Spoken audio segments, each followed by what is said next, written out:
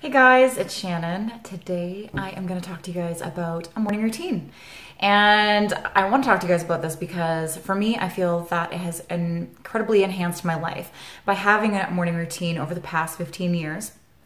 When I don't follow my morning routine, I find that my day isn't as great as it can be, or as balanced is what I should say, to the way I want to make it. So I wanted to just give you guys some tips and techniques on what I do, and maybe that can help enhance your life, your creativity throughout your day, and just make your day flow a little bit easier.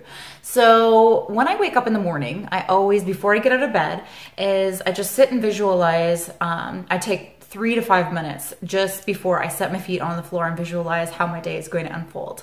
And I do that all the way from the moment I get out of bed in my mind to pouring a cup of coffee, meditating, off to work, how my day is going to unfold with work, the things that I want to create with my job, the friends, relationships that I want to build with work, or friends I want to meet along the way, abundance that I want to create into my life. Even I go as far as visualizing meeting up with different accounts and different people, different clients, and laughing, have a good time, all of those things. And as my day unfolds, generally a lot of those things do occur, and most of the time even better things happen within my day because I've already set the tone in my mind, and what we actually put out in our mind to visualize, we actually create in our life.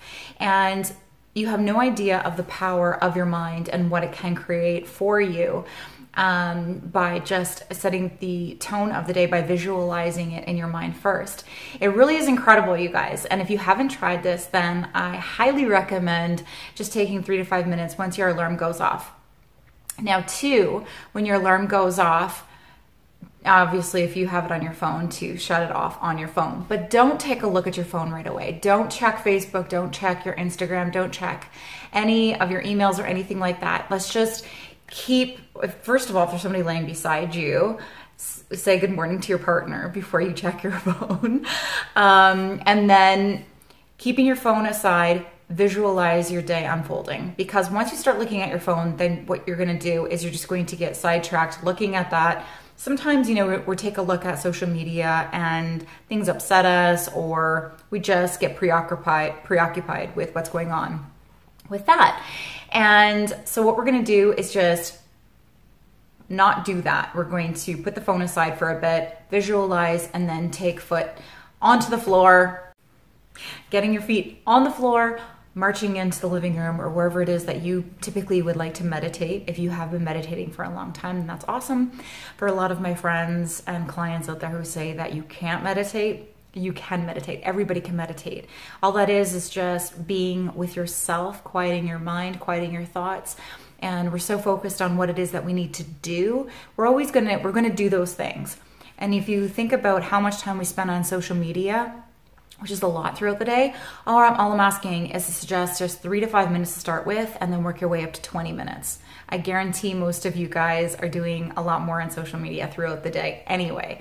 So this is to enhance your life and to really connect with yourself and to balance your mind and to have a better day. So just focusing on your breath, you put some earplugs in, listening to your breath. You can also listen to a guided meditation, but sometimes it's really nice to have nothing. And just sit and focus, listening to the breath, going deeper and deeper, and then, get up and begin your day. And I promise you, just by those two things, visualizing your day before it happens and then meditating, you're going to have a really great day. So this is tip 1, day 1. We're going to talk more on the next video about this, but I want you to get started with this and just let me know how it helps you.